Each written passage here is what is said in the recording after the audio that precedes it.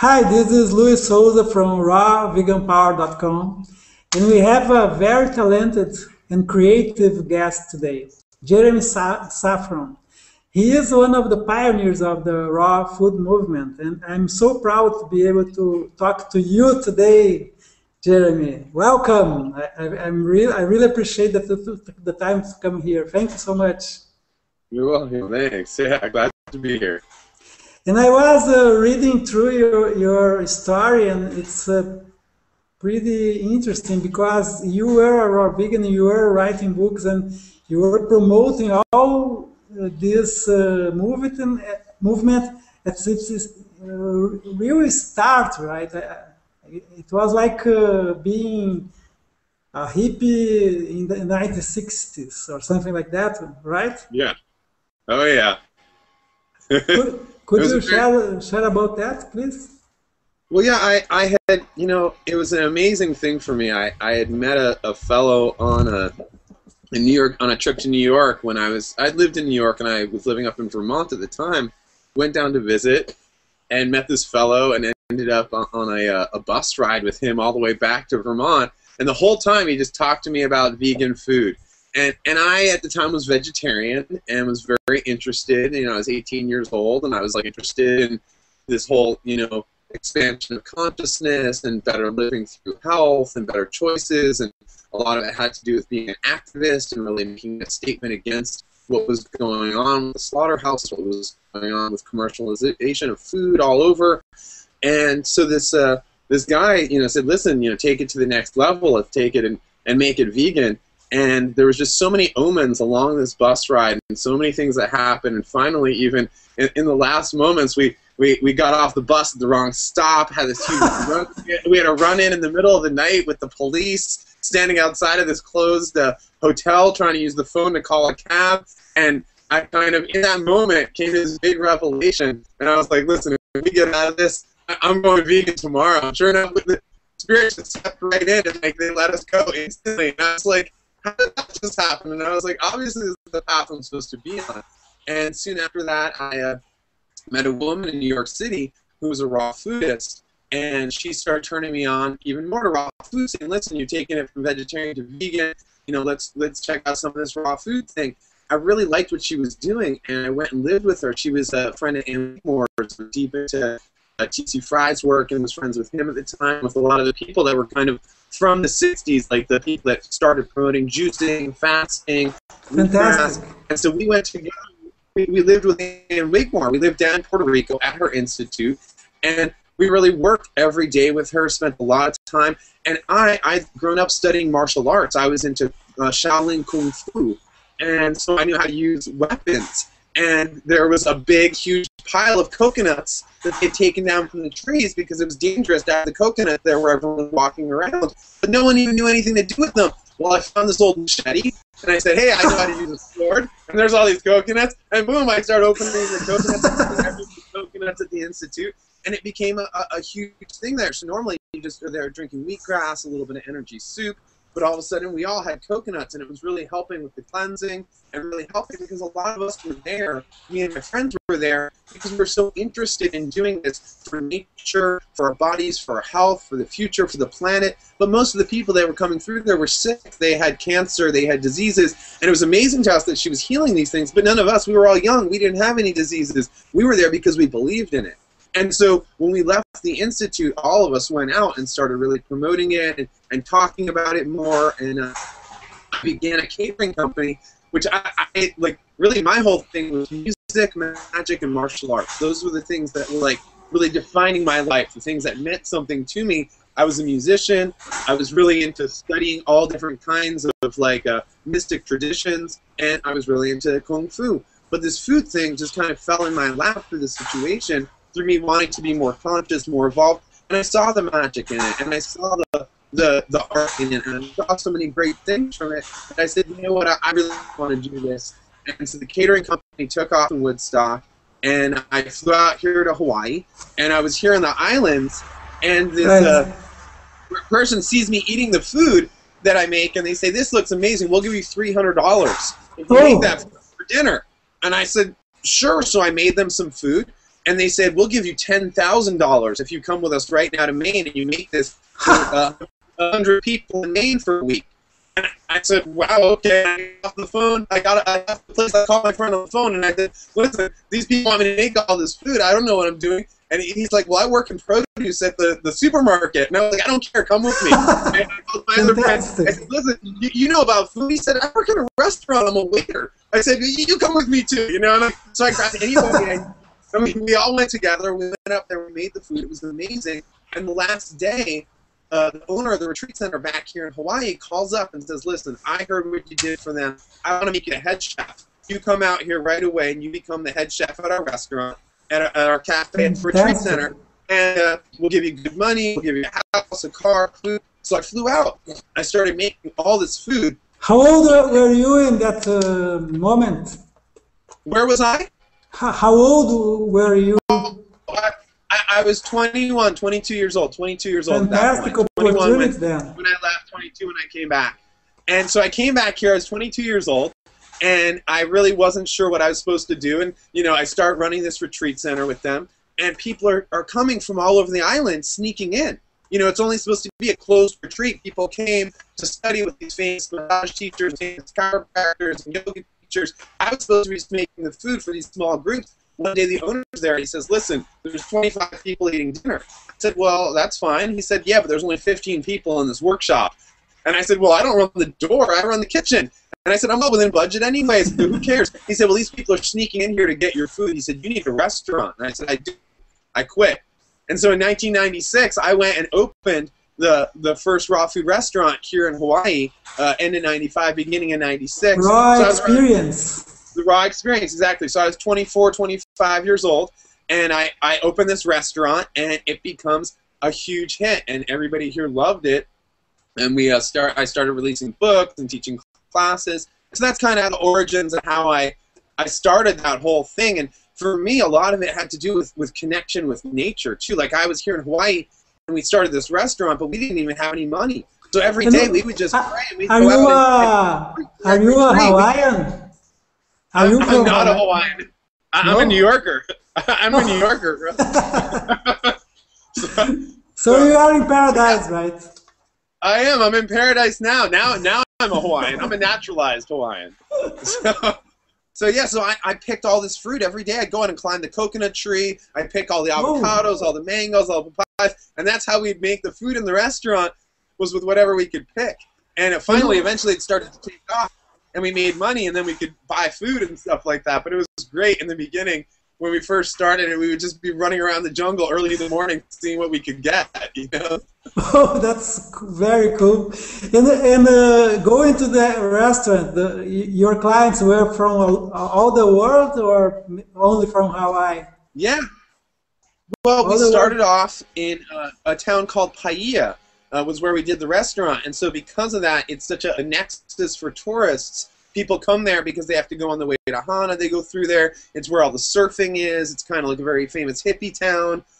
So because of that, we had a lot of people coming from all over the world learning about what we were doing, and people were really interested in it. And we would, you know, in Maui, it's such a small little island. There's not a lot going on anyway. That you know, celebrities were coming in all the time. Anyone that was like a famous person on the island, they wanted to come and check us out. People that were coming, you know, from different walks of life, just walking by the restaurant. I mean, our workers were really excited and really into it because we're very much a family. We didn't, you know, work in the traditional way. I mean, we had our whole own thing. We were even we had our own money we were printing called raw bucks. We had like our raw food dollars that we printed, and we all traded them between our little family of friends. You know, I could pay you for a massage with it, and then you could buy food at the restaurant with it, and you know, I might use it to get a yoga class, and like, so we had this like little thing going in our community, and so we were all like working together. So people would be running out into the streets from the restaurant and saying, "Come in, you know, like you got to try this." Like bringing a piece of pie out into the street and saying, "Hey, we put the pie in Paia."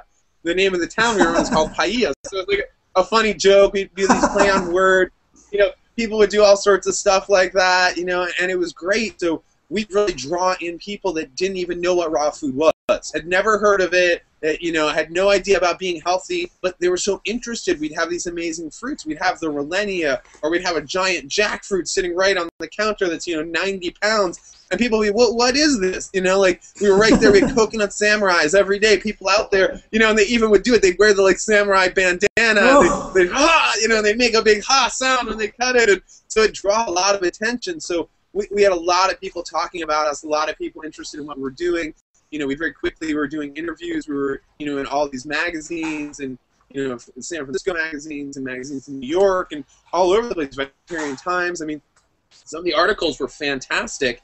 And so that really got us popular very quick. But in getting popular so quick, we really didn't know what we were doing completely. And so it's hard to scale up to the amount of clientele. We all of a sudden went from this little kind of hippie thing in Maui to all of a sudden a very big interaction that we were having with the public. And so, you know, it became amazing how fast people loved it. It took off. I started teaching all over the U.S., started helping people open restaurants in New York, San Francisco, and buying another restaurant in San Francisco. So, I mean, it became big very quick.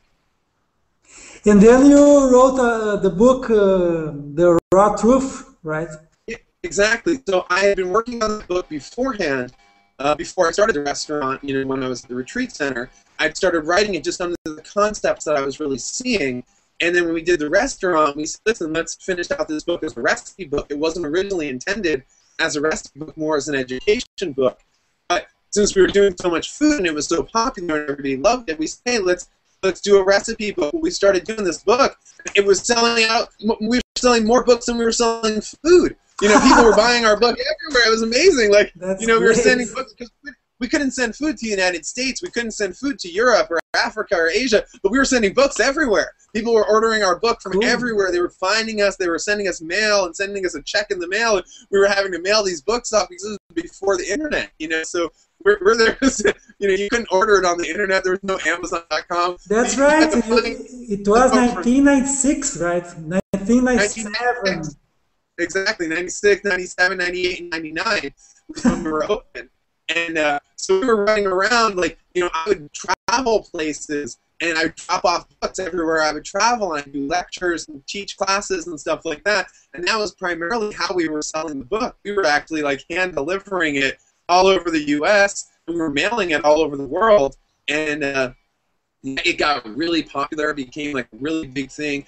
We were selling really fast, and you know, some of these other people in the raw food industry started picking up the book and selling it, and then they were distributing more than we could even print. They were at that point selling faster than we could print them. I was having to find new printers and places that could print it for me faster. So it became popular really quick, you know, which was great. How many thousands of copies did you sell? We sold 20,000 copies in the first 20,000 copies on our own, you know, just not knowing what we were doing, just through the restaurant. And then we sold another about 10,000, 15,000 copies of it through me traveling. And then finally, we ended up selling the rights. I sold the rights to it to Random House, to a big publisher, and they now publish it for me, so I don't even have to do anything. They distribute it, publish it, they made it into an ebook, so it's easily available. Everyone can get it. You don't have to find me anymore to get the book. So, you know, even though it was fun back in the day that you had to meet me to get the book, now you can just get it anyway. So. And you are a real artist. You were telling before that you express yourself through music, through raw foods, and martial arts. And it's pretty amazing that you can do all these things. And I don't know, I really admire people so creative as you are. And you created the Dragon Yoga too, right? Yeah, exactly. Exactly. That's where I'd taken the Shaolin Kung Fu that I studied since I was 9 years old, and I began to meet a lot of people that were doing yoga, and I saw what they were doing, and I said, oh, I know something, you know, very similar. I saw the similarities in it, but then as I began to get deeper into the yoga, I saw pieces that were missing from the yoga, and also from my years of Kung Fu and martial arts. I said, oh, listen, there's some things that are in these yogic teachings very important that have gotten lost in the martial arts because we're so oriented in martial arts on fighting and self-defense. yoga is oriented towards enlightenment and spiritual growth. And so I began to bridge back together those pieces, and the Qigong and the Tai Chi really helped merge that together for me. And so I started teaching this dragon yoga, which had a lot of very strong practice to it. It got people into their core very fast. It got them to focus outside as well as inside, and got them to develop their energy in a very specific way where they could really like dive into their lives in a strong way, dive into their practices in a strong way. And so yeah, so I was really honored to like be able to teach that and promote that. And I taught it all over to a lot of people. I have students now out there that teach it. We have a DVD out there on it. And you know, it's great stuff to be able to practice, especially because it builds so much integrity, which is a big part of something that you find in martial arts more than in yoga. Yoga is a lot of stretching and a lot of strength building, balancing, but you don't build that same like ability to take a hit and to feel like, you know, as strong as you possibly can in a stance or something like that. Yoga and martial arts had that. And so when I started bringing it together, it developed it even more. The joint ligament set, which is an ancient thing that the martial artists would use to prepare themselves before fighting or to repair themselves after fighting, became integral in actually the whole set and the whole sequence of what I teach as Dragon Yoga. Fantastic. And you have also a farm there, right? I can show it. Show here. Yeah. Yeah. I have a farm. We have a 30-acre farm here in Hawaii. Yeah, exactly. That's the picture. Awesome.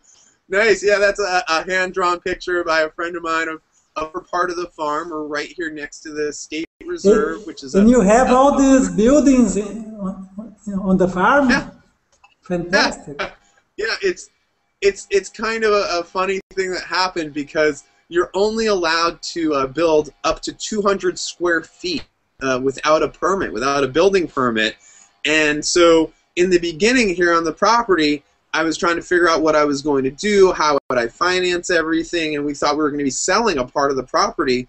And so I started building just these little things in the beginning so that I wouldn't affect anybody's permit. If on the road we had to sell or do something with a permit, I thought, okay. And in the end, I made a lot of money, ended up buying the whole place and keeping it. But are all the buildings that I had built to start out with, little 200 square foot structures. And so each one is a different space. The pyramid is where I sleep. It's an amazing dream temple that you really sleep in the pyramid? You really sleep in the pyramid? I sleep in the pyramid, yeah. It's just fantastic. I do every night, yeah. Yeah, the pyramid's amazing. It's built all with no iron in it. It has no metal except for copper holding it together, and mostly it's doweled together with wood, and it has no electricity running to it near it at all. And so it's a really space for dreaming in. I mean, already I'm miles from any building or any house or power pole. We're right next to a 62,000-acre state reserve. So, you know, I'm very much away from everything. And the pyramid's just such a great space to dream in. You can even see it has the triangular window with a south-facing view. So it has a great starlit scene in it. When you're there at night, you can see the stars and everything. And the Hawaiian clay spring, which is down by the riverside. We're right next to a big river. We're between a very special thing here. We have the forest that reaches up as the masculine principle, and we have the river valley that sinks down as the feminine principle. And the property is actually there is the river down here. Yeah. Oh, I see. Yeah, that's the river. So we're positioned right between the forest and the river, and it's incredible. And we sell the clay from the spring. People harvest it here, and we sun dry it, and we powder it, and we sell it. People use it for facials and body packs, and for detoxifying their skin, and for pulling out poisons and venoms and stuff like that from centipedes or mosquitoes or hornets. And so the clay is a really big here, and it's a very sacred thing to the Hawaiians. And so we're honored to have the spring on our property. People come and get their spring water there. People come and do ritual there, and it's a really beautiful spot to go and be near the water. And so yeah, all these buildings each have a purpose. One's for music, one's for martial arts. One of them is my library, where we're sitting right now in my office. And oh, you are in the library. I see where you are. We're in the library. Yeah, yeah, that's where we are right now. Cool. And I can try and like show some of the. We can try and turn around and see a little bit of the great. all the bookshelves and my guitar and the bookshelves go up very, very, very high. How many books do you have there? Oh, many, Thousands. probably three or 4,000 books probably Fantastic. in here. So I read a lot. I spend a lot of time studying, and for many years I didn't even use TV or movies or anything like that. I just mostly read, and a lot of I read everything from science. I read a lot about science. I'm big into studying science, minerals and gemstones, music. Most of the information here is health-related stuff related to plants, plant medicines, herbology, fruit trees, organic farming, different types of health practices, fasting and cleansing, Ayurveda, Chinese medicine, and then of course all the yogic techniques and yogic practices, and of course even into stuff like mystical tradition. That would be a sort of your source of creativity, right? Yes, it's certainly a big part of my But source you of are very creativity. creative. Thank you, thanks. Yeah, these days too, it's been great. I've had some really great people in my life, and so they really inspire me in such a big way. And so I've been writing a lot of poetry, a lot of short stories, inspirational quotes. And I mean, I still write tons and tons of music all the time, probably up to 70, 80 songs almost that I've written now. And my second album, or actually my third album, really, including the single, came out this year called Other People's Shoes. And it's got 12 great tracks on it. It's on your blog, right? It's here somewhere. I think I can show. Somewhere you should be able to find it on the website, I'm sure. Or on iTunes. You can get it on iTunes. Evolve the Vibrations. I will share this. Evolve Vibrations, exactly. That's my record label. That's the record label that we run out of the recording studio. Yeah, exactly. There you go. So you got even one of the songs on there. Perfect. Yeah, look at that. Awesome. And it's you singing the album, right? Yeah, all stuff that I sing. I play the guitar on it. I play piano on some of it. I wrote all the songs. I arranged most of it. Wrote most of the parts for a lot of the other players in it. And it's got tons of famous musicians that live here on Maui, people that are in the alternative scene, and even people that are in the traditional rock and roll LA kind of scene. So we got a lot of great people in there. It was done at a very fancy $3 million studio. The guy that used to own Maranatha Nut Butters, the raw nut butters, and he does all those he used to own that. He sold it, and he bought an amazing studio here, a property that he has all solar powered studio, all done on solar. He's got Bob Dylan's board. He's got Frank Sinatra's microphone. This guy Bobby Plotnick at Grace Recording Studios, and he did a great job with the album. I'm really happy with all the work that he did on it, and it turned out great. So I like the name of the album, Other People's Shoes. Thank you. It's cool. That's right. Oh yeah. Thank you. And one other thing that I love is the cover of your other book here. Let me show. The fasting handbook. I love the fasting handbook. Which yeah, it's very cool. I mean, the dish is empty. It's fantastic. That's right.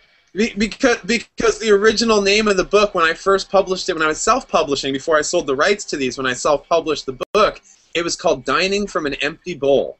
And so that was the original kind of concept of it.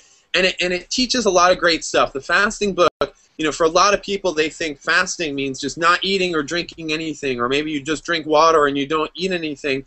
And I really kind of forwarded the idea with fasting on something or fasting from something, that you either decide a substance that you're going to have a direct interaction with, whether it be water, that's fine, or coconut water, or wheatgrass, or lemonade, or juices, or raw food even. We say, hey, for a week, for a month, for a year, for however long, I'm going to go and do just this one thing, right? So fasting on something.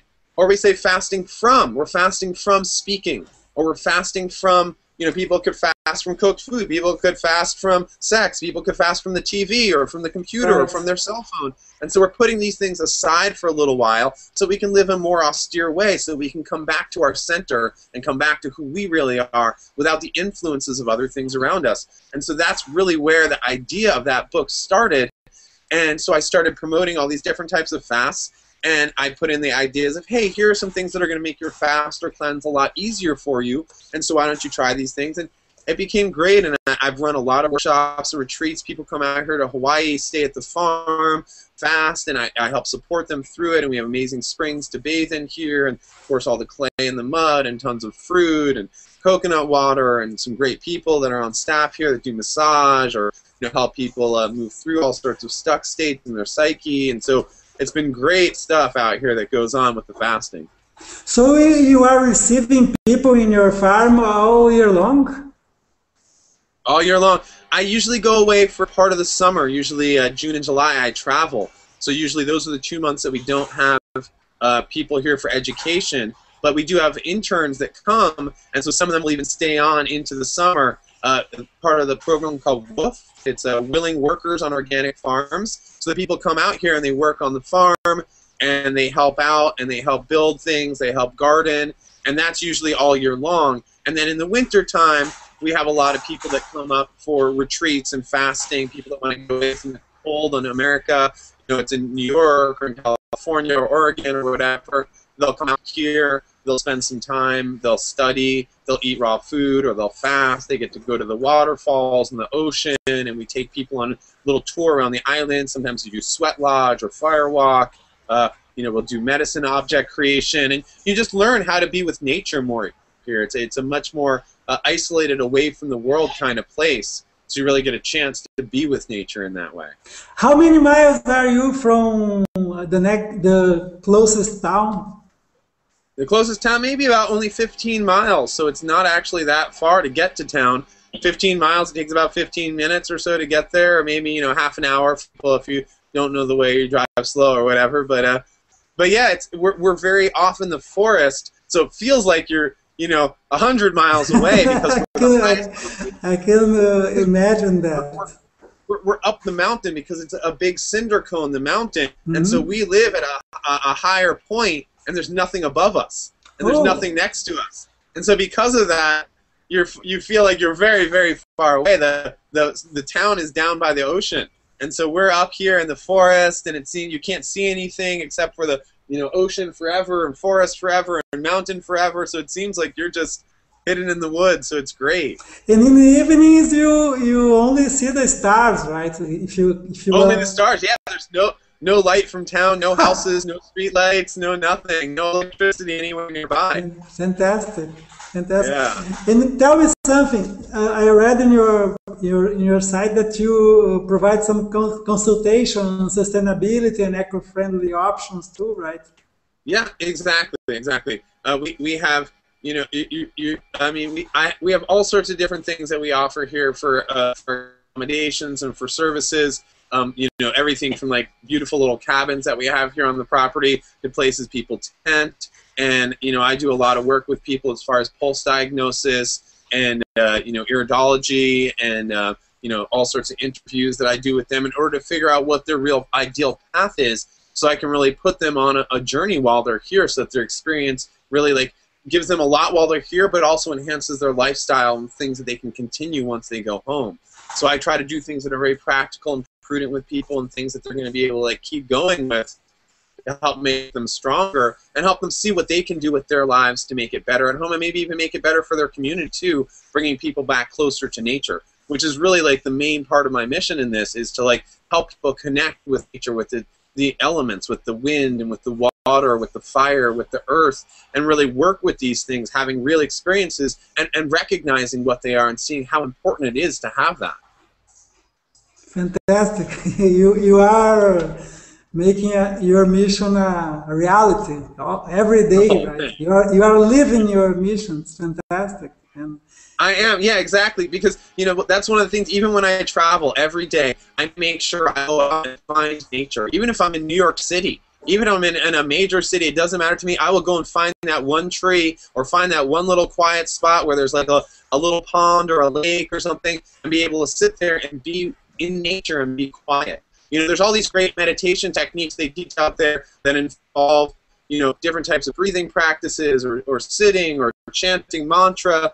But I'm always telling people, listen, just go in nature and be quiet. That's all it really takes is go in nature, be quiet, and everything else happens. You'll start breathing deeper. You'll start moving through these things in your mind. The things that you need to will come up. And so I'm always saying go to nature because that's the greatest healer that we're ever going to have and ever going to find.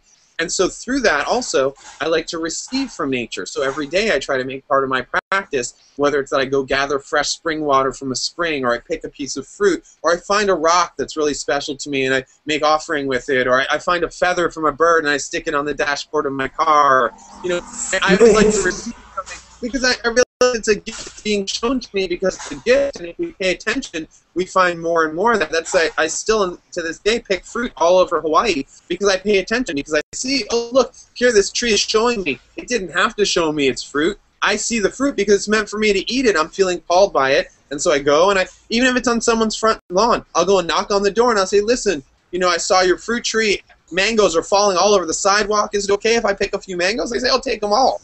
You know, so then I get and I go and give them away to all the people that I see. I say, hey, let me share these with everyone. It came to me for free. I'll just give it away for free. You know, and so it becomes a great thing. Always end up going home with still 100 mangoes and filling the freezer. 100 mangoes. Oh yeah, of course, because there's so many here. You know, it's such a popular place for fruit. Fruit loves growing in Hawaii. Mangoes especially grow so well here that in the summertime we have as many as the whole ground is covered with a rainbow. Rainbow sidewalks in Hawaii because of the mangoes. And do you have bananas there too? Oh, a lot of bananas. Yeah, bananas, again, something that grows wild everywhere. So you can just go to these groves and patches and just pick them.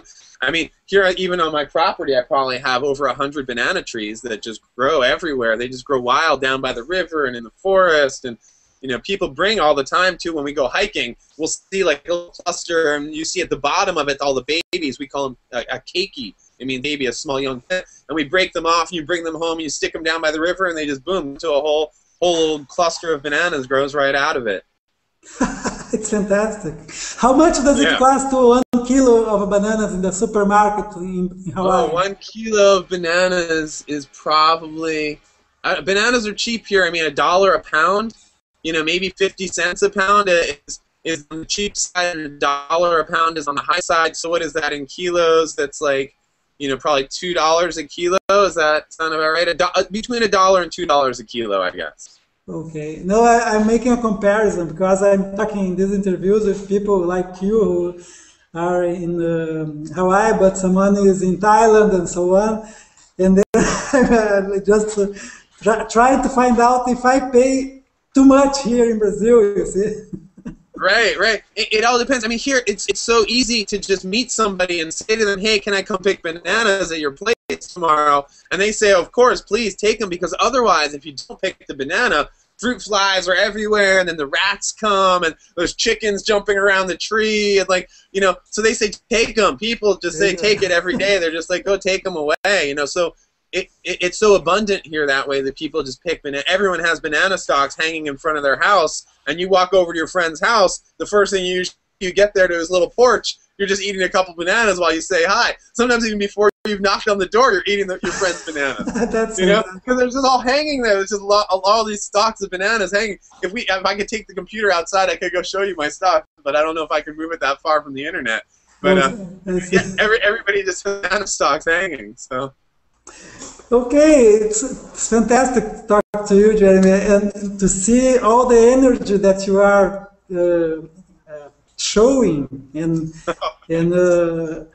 it's reaching me. You know, I'm pumped up now just by talking with you.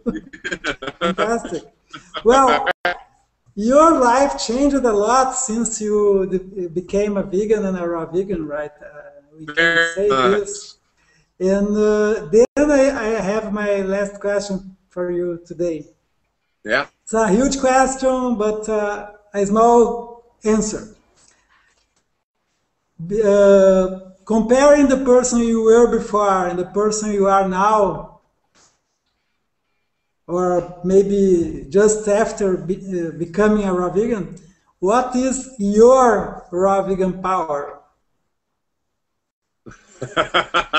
My raw vegan power is that I can see life in nature, that I can really see like so easily from doing it. It guides me. Like I said, the trees guide me right to them. The spring water calls me right to it every time. I can smell the treasure in the tree. Like I can like tell if I'm driving by, I'm like, wait, stop, hang on, there's a tree. And people are like, I don't see any tree. I was like, hang on, we go walk back into the woods, and right there you'll find all the oranges. Like I can see where that life force is really flowing in such a big way.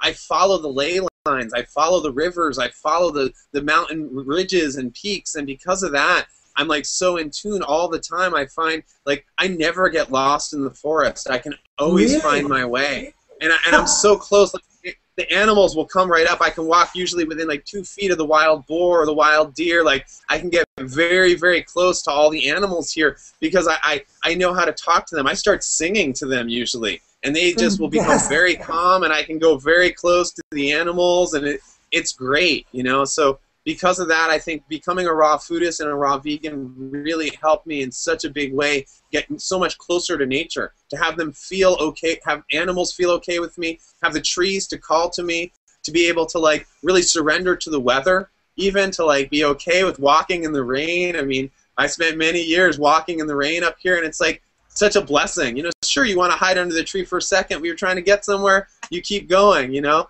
So I really trust in nature. I trust in the wind. I trust in the water. I trust in the fruit, and I certainly trust in the animals. So that's, I'd say, is my raw vegan power. It's a huge raw vegan power. It's almost paranormal. It's something surreal, right? For most people. Oh, yeah. But I believe you because I'm well. I started 1 year in some months. I think it was 2011 when I started, and I'm beginning to realize all this power that you get, and could you say that this improves over the years? Oh yeah, it just keeps improving. The more that we know that the tree is where food comes from and not the supermarket, the more it improves. So many people are just so caught up in thinking that the store is the source of food, and they forget about the tree. They forget about the plants that are growing.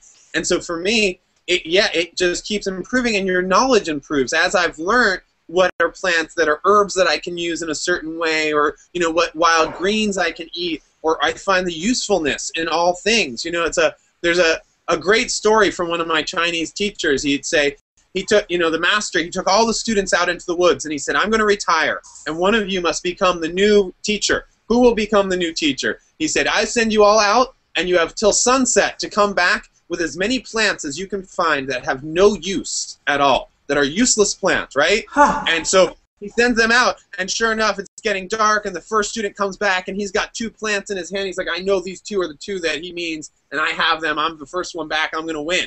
Well, soon enough, another student comes back. He's got 5 plants. And oh, the first student's looking around saying, oh no, I can't believe I missed out on those ones. He's looking and looking, can't find a few other students come back, have a couple more. They're waiting. The last student still hasn't come back. They're still waiting. All of a sudden, it's all the way dark. The last student comes back and says, Master, I'm so sorry. I cannot find a single plant in the entire forest with no use. And the master says, you are the new master. Because that is the truth of it. There is every plant in the world has a use. It has a purpose. And it's a matter of when, knowing what, and knowing how. It's knowing what that plant is supposed to do, how to use that plant, and when it's proper to harvest. Do we get the root, and we have to make it into a poultice for the skin? Is it that we get the leaf, but we have to steam it or juice it or let it dry in the sun first? What way will we use this plant? But every plant has a way to be used. And so the longer and more time that I've spent as a raw foodist, the more plants that I've seen that I can use all raw, ways to use them, how to work with them, what they're really about, the right time of year, time of day to even harvest them, how to get the flower from it when it's right, how to get the root when it's right, the leaf when it's right. So, you know, that's, for me, it's been such a great thing. The longer that I've gone, the more connected I've felt with nature and the more guided I've felt by nature. Fantastic. Thank you for your testimony here, Jeremy. It's so You're nice welcome. to hear that, especially for me, who I am a beginner, right? All right. Thank you so much, Jeremy. It was a great pleasure and a huge honor to talk to you today. Thank you so All much. right. All right. Aloha. And you who are watching, go now and take a look at jeremysafron.com and see all the great stuff that Jeremy has to offer you. Bye-bye, Jeremy. Thank Aloha. you so much. Bye-bye. Peace.